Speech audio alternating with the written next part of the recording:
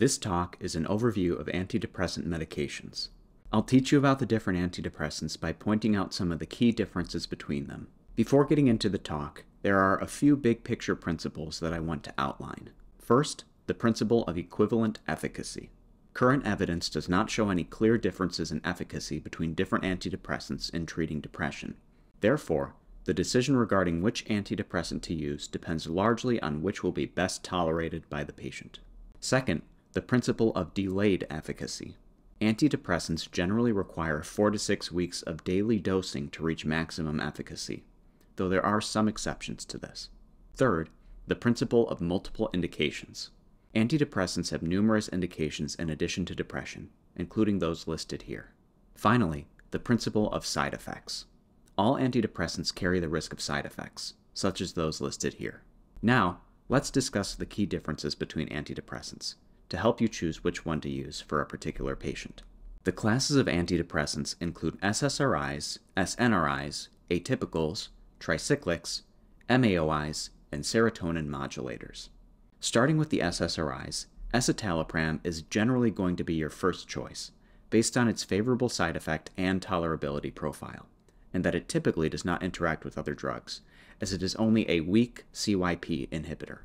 For most purposes, escitalopram is superior to citalopram. For example, citalopram has a higher risk of QT prolongation.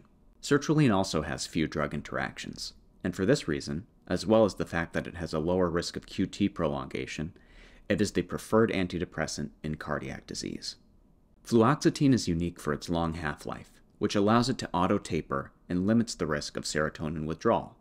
However, it is a strong CYP inhibitor, therefore having many drug interactions. Paroxetine is an older SSRI with worse side effects and more drug interactions than the others. Therefore, it should generally be avoided. Fluvoxamine is not FDA indicated for MDD, but it is for OCD, so may be a second-line choice for OCD. I know that this is a lot of information, so let me highlight the key differences. Escitalopram is first line in most cases. Citalopram causes QT prolongation.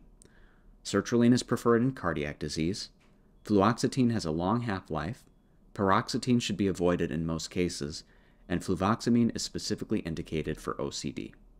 Let's move on to the SNRIs.